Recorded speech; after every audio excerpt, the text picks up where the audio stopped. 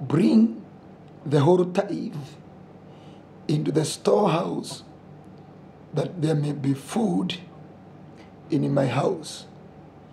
Test me in this, says the Lord Almighty, and see if I will not throw open the floodgates of heaven and pour out so much blessings that there will not be room enough to store it.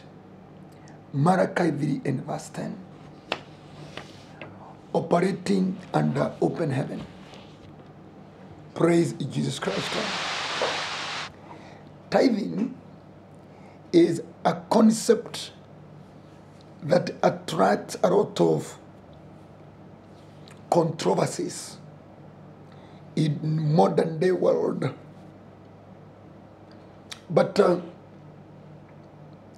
moving away from contradictions and controversies, who is supposed to pay tithe? Is it the priests? Is it the Levites? Is it the Israelites? That verse, if you read it, the Lord had said, you are under a curse, the whole nation, not priests, the whole nation, the whole citizenship. Moving from that, the Lord said, bring all your tithe into the storehouse of the Lord, that there may be food for the ministers of God, food for the orphans, food for the widows, food for the strangers. And he said, if only you can do this, the ripple effect is, I will throw open the floodgates of heaven. Meaning,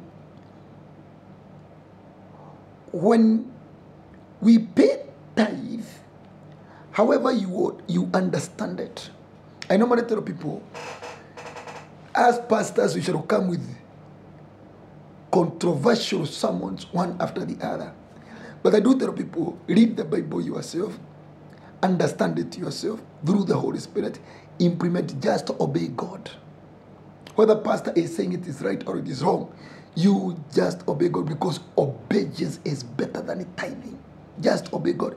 And he is saying, the Lord himself is the one who is saying, your tithe or offering or the gift or any ministerial financial commitment you make is a key that opens your heavens.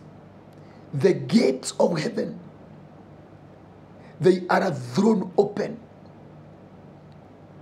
And this amazing concept, because we said the spiritual is the one that affects the physical.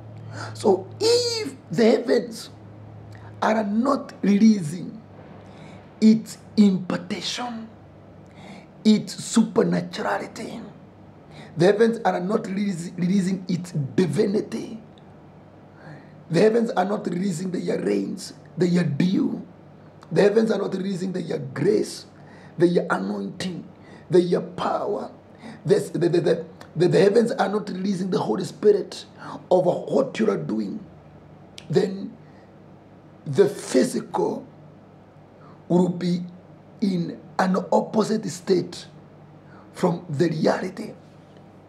The reality of God is you're supposed to be walking with abundance. You're supposed to be walking with overflow. You're supposed to be walking with beyond measure. You're supposed to be walking with immeasurability.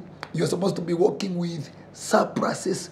But if the heavens are not releasing the blessing, the impartation, are not releasing the supernatural touch, then the heavens are not releasing anything, The, he is saying, I will throw open the floodgate of heaven and pour out so much blessing, pouring, so that there will be no room enough to store it. Let us just reason like foolish people. Who would not want surplus?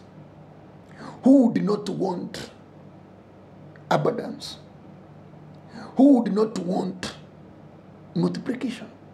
And he's saying, if you pay tithe, I will throw open the floodgates of heavens and then allow a release, an outpouring of blessing, not blessings, blessing. So it is an impartation.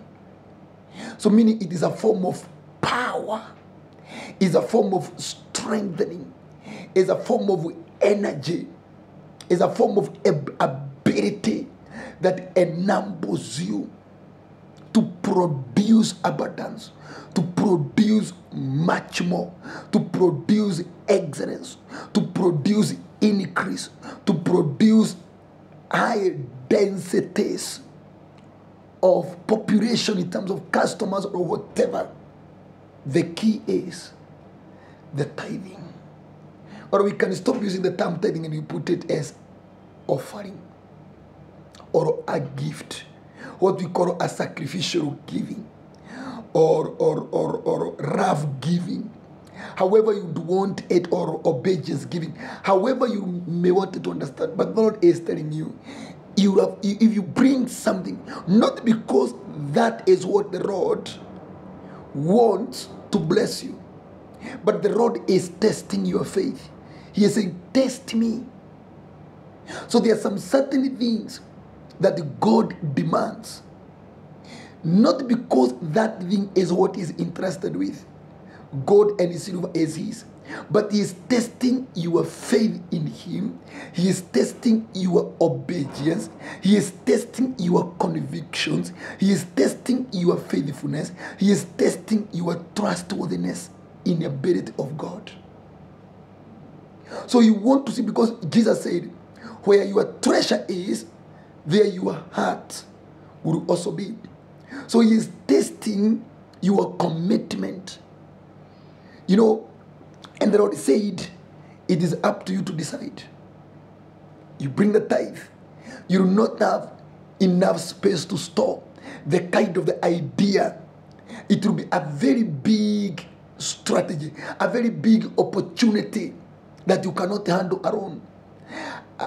An outpouring of favor, an outpouring of strategies, an outpouring of dimensions, an outpouring of connections, an outpouring of networking, an outpouring of opportunities, an outpouring of, just things working for you. Light, left, and the center. You are enjoying breakthrough. You are enjoying grace. You are enjoying anointing. You are enjoying impartation from heaven called Holy Spirit. You are enjoying the ability and the power of God in making things work towards your advantage in increasing capacity. I wanted to rise on that verse only. Apart from the other one, I will rebuke the devourer and that. But this one of the floodgate of heaven will open, and He will pour out on you blessing that you will not have enough room to store. It is my sincere prayer. We take risk. Let us see if it really, or the Lord really means it. Let us do it. Because if that is the key that will command the heaven, the gates of heaven to open, and there be an outpouring of blessing that will not have enough space to store, then let us go for it. If there is an easy way, there is a shortcut, and the shortcut He is saying tithing. Let us then go for it through faith, trust, and also through conviction in God.